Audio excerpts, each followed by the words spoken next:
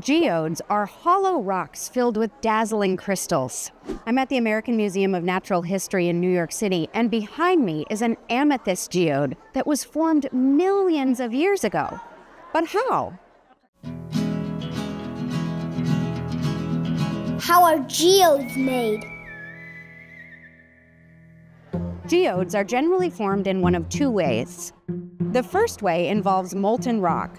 As that super hot liquid rock hardens, sometimes gases and water vapor get trapped inside, creating hollows. Over time, the minerals that were trapped in the cavity begin to grow into the sparkling crystals they are known for. But geodes can also be formed in sedimentary rock.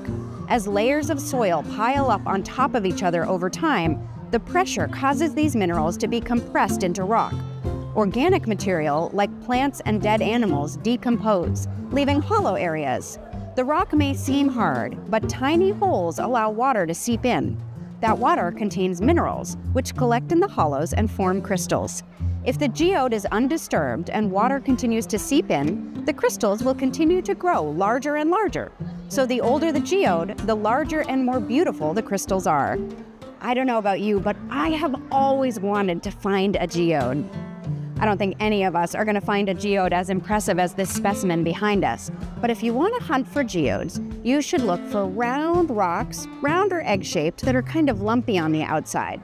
And you might want to look in places where geodes are typically found, where there's volcanic ash, limestone, or sometimes in riverbeds. Happy geode hunting! To find out more about But Why and listen to our full episodes, go to butwhykids.org.